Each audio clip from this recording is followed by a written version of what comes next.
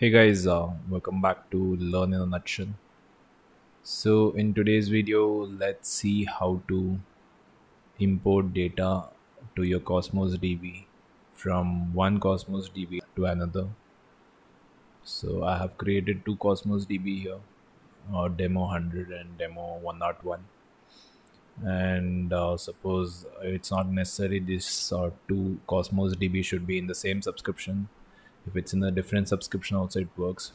For the demo purpose I've created two in the same subscription, and I'll show you how to import the contents whatever is there in demo 100 to demo 101 without uploading from your local directly. Between these two we can do the import and export. So let's see that.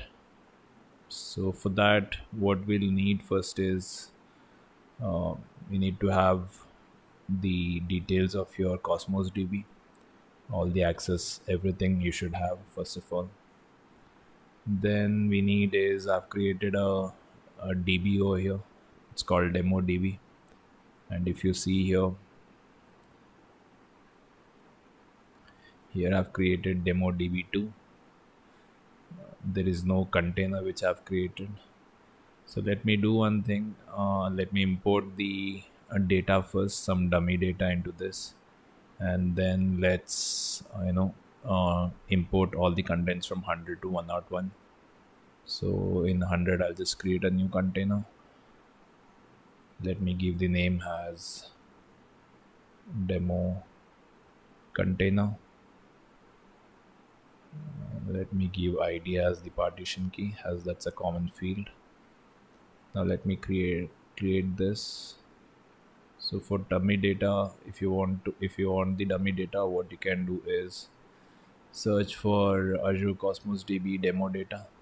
It will bring up Microsoft's official link. Click on that, and there's an option called browse code. Click on this, click on sample data, and you can download this one. So you can click on this to download the raw file. Once downloaded, you can import to this container. So there is no direct option to import data to this container, so we'll use the data migration tool. That's a tool which we'll use for transferring the contents from 100 to 101 as well. For that, just search for Azure Data Migration Tools GitHub, and it should bring up the GitHub URLs over here. Click on this Azure Cosmos DB Data Migration Tool.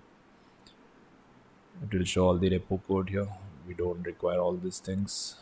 On the right hand side you will see releases. Click on releases and download this zip file. So I've already downloaded it and also extracted it. Once you download and extract, you should see all the files over here like this, and there should be two files, dt.exe, and there should be another file called dtui.exe. So dt.exe is for if you want to use this tool via the CLI or command prompt, or if you prefer the user interface, so you can use that. They have created a very good user interface as well. Just double click this, so it will bring up this window. So there is source information, target information which we need to provide. So currently what we'll be doing is we'll be importing data to demo 100, and then we will move or copy demo 100 data to 101. So here let's open this, bring up this data migration tool. In source information, just select JSON file and click on add files. Select the demo data which you downloaded. Volcano data.json is the one which I downloaded. Click on open, click on next. Here it is asking where you want to what is the target information where you want to import this. So I'll just give the Azure Cosmos sequential record import. and you'll have to provide the connection string and collection. So go to keys. In demo 100 there'll be option for keys. Click on this I, click on copy. This is the connection string, paste it here, click on verify. So it will throw an error. To fix this error, just give database and provide the database name. Demo DB is the database name. If you see here, demo DB. Now click on verify again.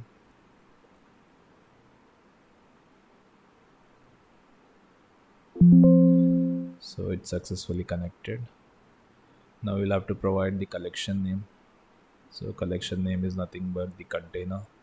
Demo container is the name. Let me give that.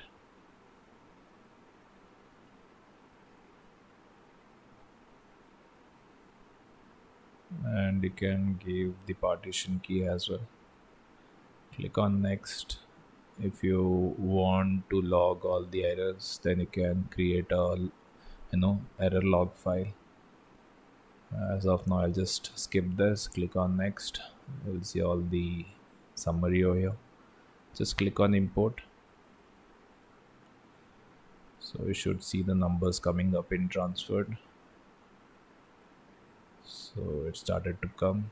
There are about 1500 data.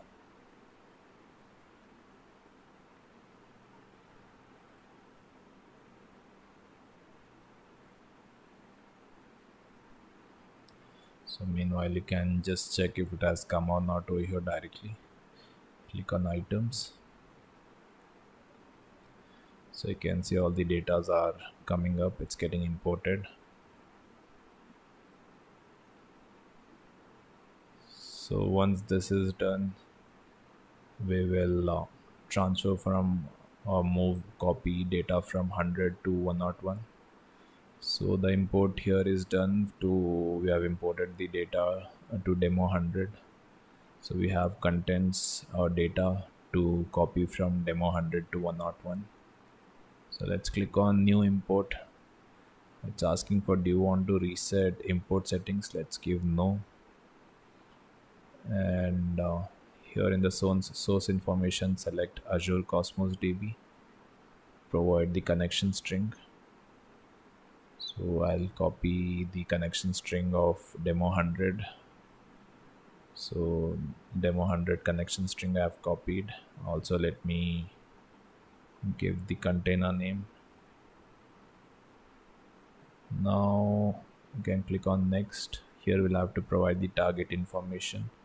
So here you will have to provide the connection string for the one where you want to copy this contents. So I want to copy the contents to demo 101. So if you see here, currently there is no container. So let me first create the container here. Again, I'll give the name as demo container 1 just to differentiate. Let me give it as ID itself. Click on OK.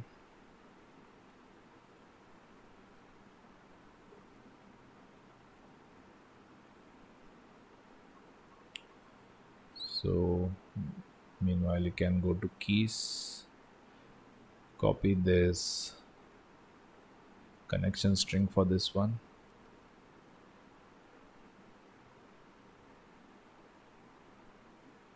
So here the database name is demo DB2 and the container is also created. Let's bring back the migration tool. Let me replace this only the connection string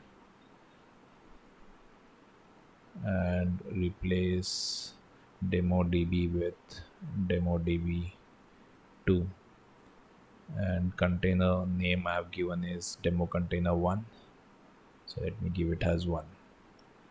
Now if you click on next, I'll skip this part. Click on next. It will show the summary. Click on import.